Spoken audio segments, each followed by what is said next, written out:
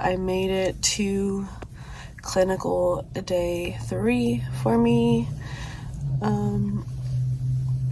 The shift is 6 a.m. to 6 p.m. all day, 12-hour shift. This is my first week here, and I got 2 more weeks left here, and then I go to my next hospital. I'll try to show you guys a little bit when I get closer. Try to share as much as I can today. Hey guys, I am on my way to clinicals. Yay! So excited.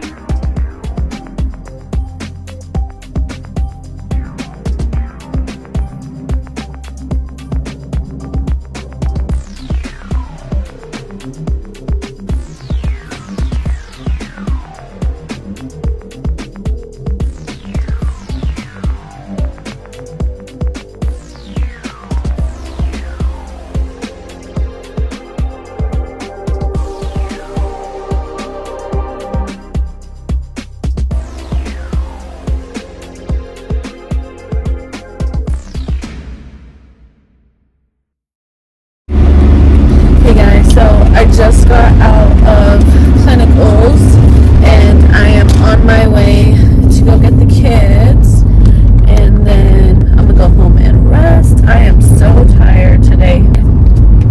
I didn't have any energy drink or coffee today. I did have a soda. I had a Dr. Pepper. It didn't really work very much, so I'm exhausted. I'm tired.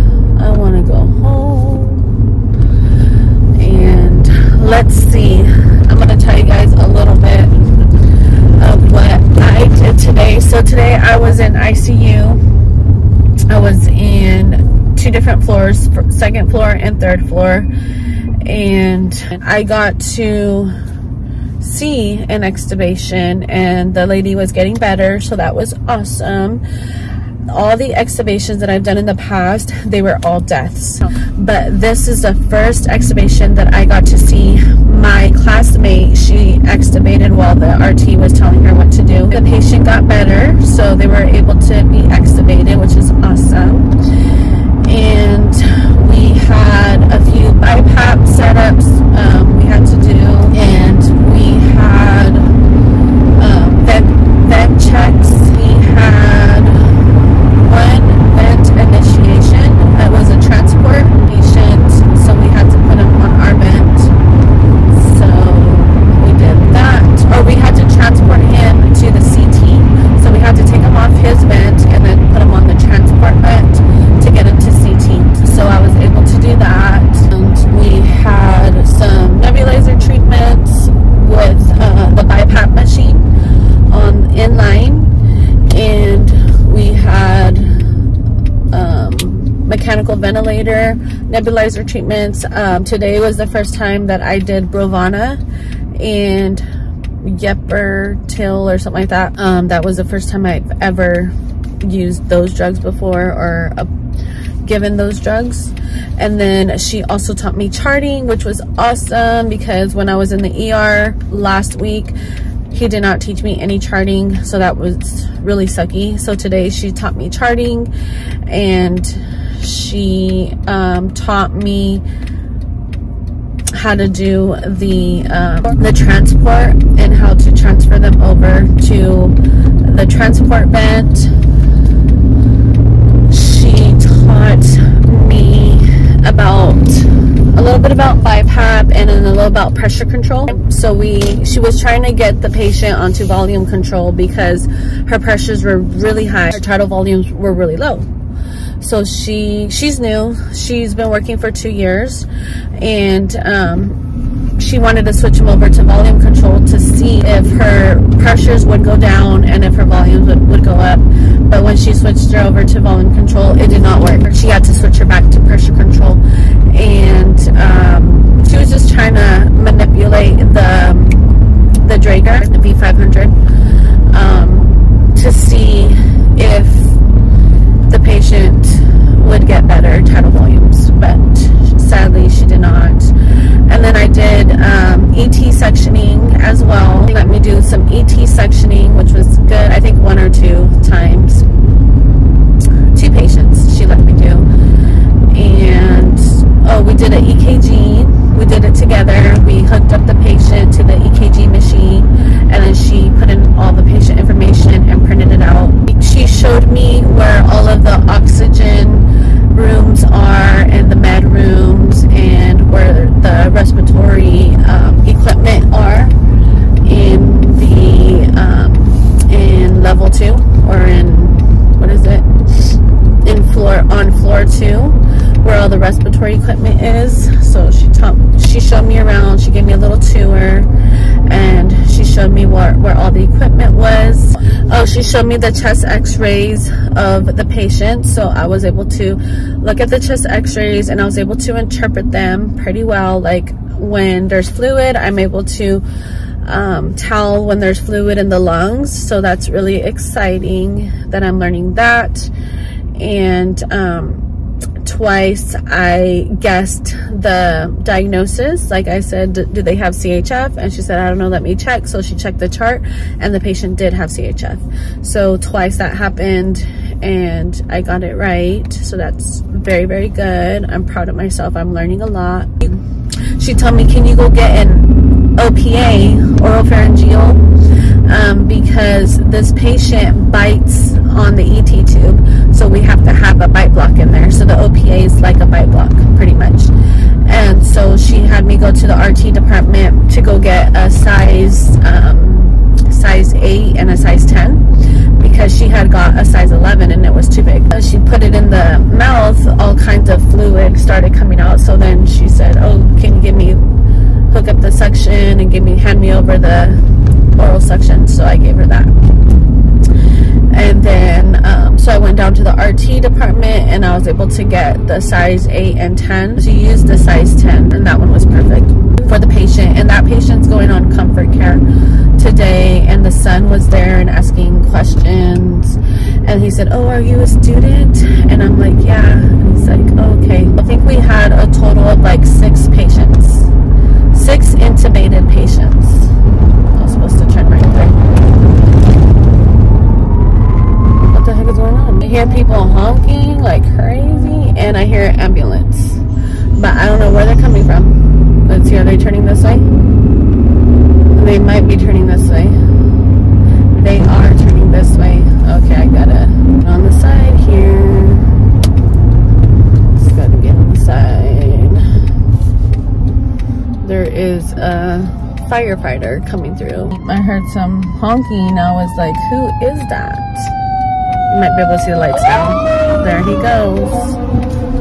So, and yeah, that's a little update on what I was able to do today. And I am going to try to give little updates. A YouTuber, she goes to clinicals, and then she gives a little update on what she was able to do. So I got this idea from her. So thank you. I'll have to give her a little shout out. I'll put her name down here. And there's another one coming. No, this one's the ambulance. These are the paramedics coming through now.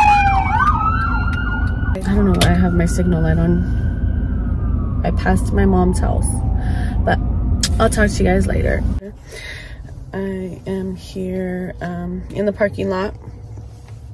It's Monday, and I'm gonna try to take you guys in with me, try to show you guys a little bit more today, if I have time, and if I have a chance. And yeah, it is currently 5:50, so let's go.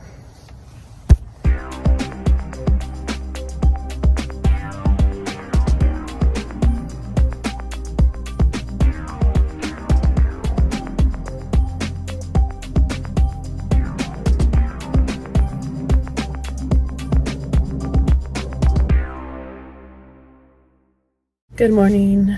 I made it to clinicals today. I got my jacket on today.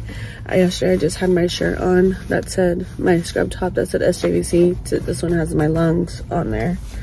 So, and I'm putting my hair up in a ponytail, and it is 5:45.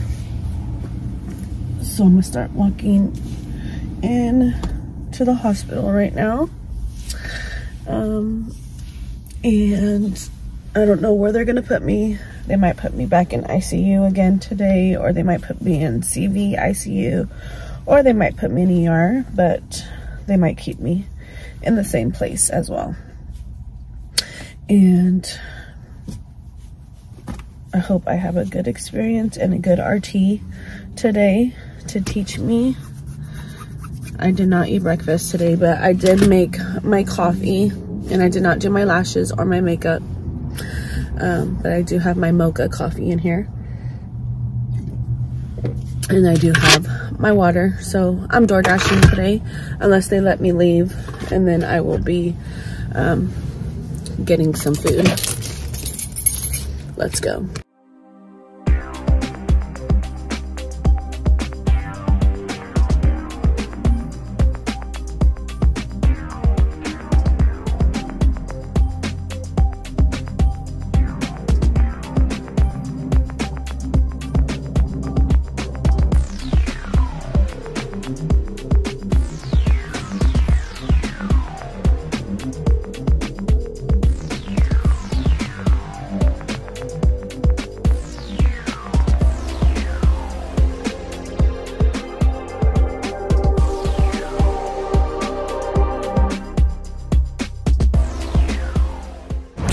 Heading to the hospital.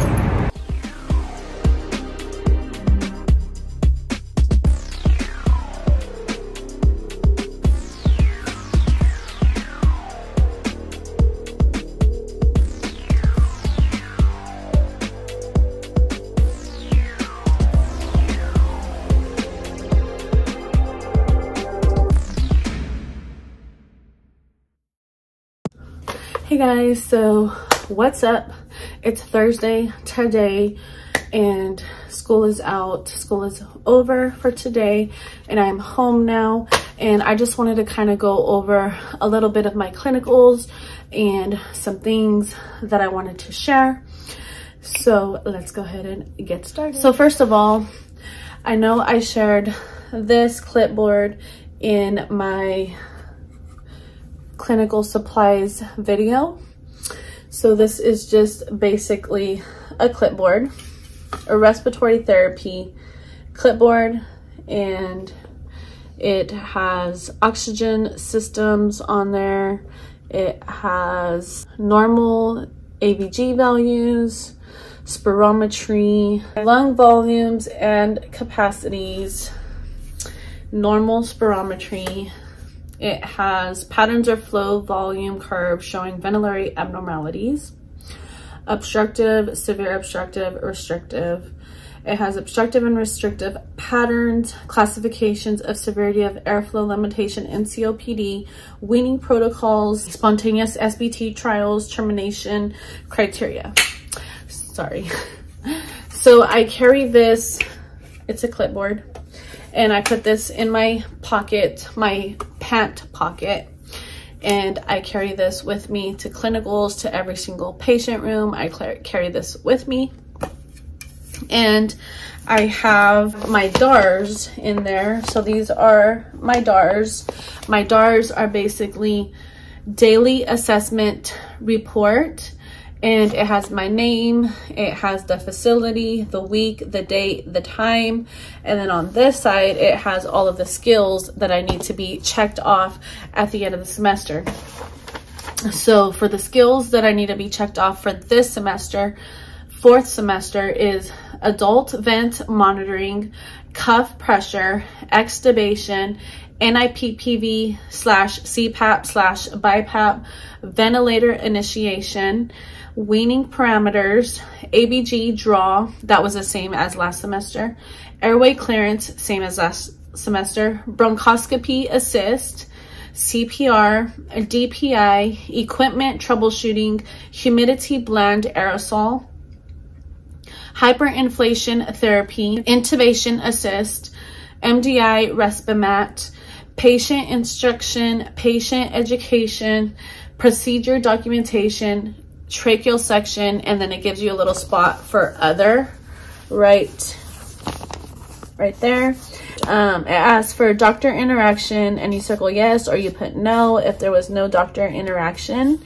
And then your DCE will initial, and then they'll write the total hours. And then you have any notes from your DCE.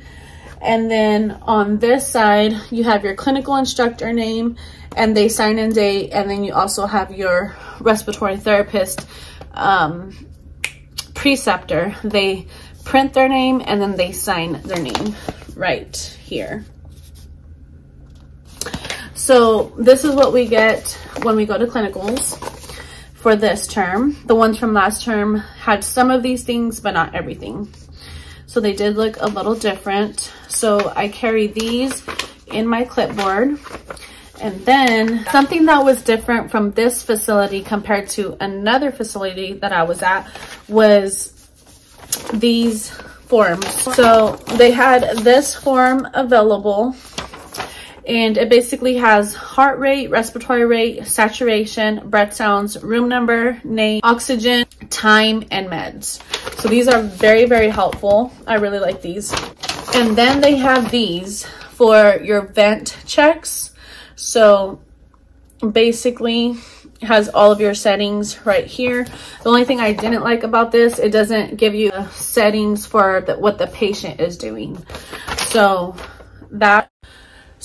it says exhale tidal volume, spontaneous tidal volume, exhaled minute ventilation. So I'm assuming it really depends on the mode that you are on in order to input these numbers. And then it gives you a section for the alarms and a section for shift summary. So it has breath sounds, sputum amount, sputum color, sputum consistency, and then the tube moved right, middle, left. And the tube is at, and then you could put 22 at the teeth or 24 at the gum, whatever it is. And then treatment, the time and the meds, and then blood gases, the date, the time, the pH, and the CO2. It doesn't have an option for the bicarb. I thought that was very helpful, so you don't have to write every single thing down. So I also have a report sheet, and it does have names on here, so I'm just gonna kind of let you see real quickly. I covered the names, but basically it has room number, patient name, diagnosis, patient number, I don't know what that means, order, when it's due, how is it administered, and the ET tube size. So it says count, but I don't know what that means. Also have a respiratory report sheet, and I don't want to show you the name, so I'm just going to show it really quickly. So each little square here, the patient name, the room number, the diagnosis, and then on the left side it says vent, and then you put ABG time, pH, CO2, bicarb, and then it says x-ray, breath sounds, reason for current therapy, SBT done, yes or no, pass or fail, RSBI, reason, SBT not done, and then on top it says BiPAP, and then on the right it says sputum, settings, tube placement, neuro, and then history. And then below that it says notes, so it does give you the option to put in your own notes. And I found out that AKI abbreviated means acute kidney injury, and there was another. So CKD means chronic kidney disease. So I did ask about that one. I asked about both of those because that was on the patient's the report for the diagnosis. So now let's go with what I was able to do on Tuesday of last week. I did write a lot of notes. Where are they at? See all those notes? First of all, we have this patient. They came in for AFib, so atrial fibrillation. They were on high flow nasal cannula. Then we had a second patient, which was post-code, came in for post-code. He was on a ventilator, so we had to do ventilator checks. He's on a Draeger V500, so we had vent checks on him. He was on Q6, Provental, and Atrovent. And he was on a BID of 0.5 Pulmicort. So the RT asked the doctor if we could discontinue the BID and just continue the Q6. So he said yes, that was fine. So we had a third patient that was an asthma exacerbation, brought into the ER for asthma exacerbation. He was on a vent, Draeger V500. His last ABG was metabolic acidosis. They were on a Q6 Atrovent. So this patient was Q6 Atrovent, Q2 Provental, 10 milligrams, and that was it. And I got to extubate her all by myself. My RT preceptor was so amazing. She said, we're going to ask the family to step out. But first of all, she said, do you know how to extubate? Have you ever seen? Have you ever done it? I was like, yep, I have done extubation. I have assisted and I've done it. And so she said, okay, I'm gonna let you do it all by yourself. And I was like, okay, yay. I was so happy. So yeah, she told the family to leave, or the nurse did, and then we went in. The nurse was already in there. 2 nurses were in there. I think one nurse was training the other nurse. And so she basically, the RT preceptor basically told me, I'm gonna have you pull out the NG tube, and there was an oral tube and the ET tube, and I had to pull it all out. So I had to pull it all out all by myself. And sorry about this. So basically I got to extubate all by myself, and that was amazing, and I had a wonderful experience. And she was like, you did a great job. And I was like, yay, thank you. And yeah, that was my first time extubating a patient. And that patient was going on comfort care because their family just did not want them to be intubated any longer.